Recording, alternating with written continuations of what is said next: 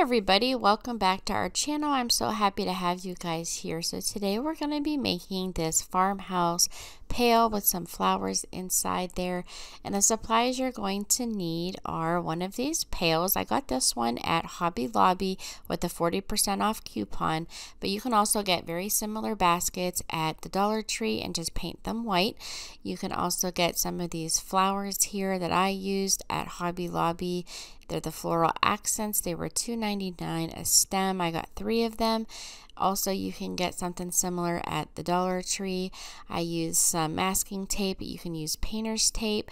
You're also going to need some of these poster stickers from the Dollar Tree in the black, and you'll need some Mod Podge and a paintbrush. I also found these at Dollar Tree, and then some white and black paint, also found at the Dollar Tree. And last but not least, you're going to need some of these oil and vinegar bottles. I got these at the Dollar Tree as well, and I painted those white. So let's get started. So the first thing I did is I took my tape and I taped all around the top edge here because I want to paint the top and the bottom little ring around it. I want to paint those black, and then I put a line of tape where I'm going to put my letters because I want to make sure that they're lined up straight. So once I have that all taped up, I take my letters to spell out the word farm and I place them on there, but I don't stick them all the way down. I just put them on very lightly and make sure they're centered and where I want them. And once they are, I go ahead and rub those down all the way.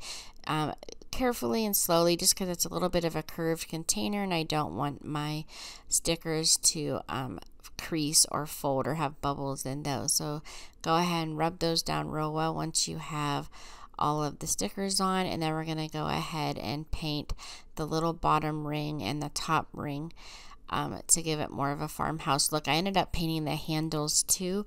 I just didn't show that part in the video. So now while that's drying, we're going to take our Mod Podge and go over our stickers real good around the edges, especially because we want to make sure that these stickers over time don't start to lift up and start to peel. So once that's done, I take off the tape, and now I'm going to use my little oil and vinegar jars, and I just put some of the flowers in there and then pop those in the little container, and that's it, you guys. That's all. It's so easy. Thank you guys so much for watching.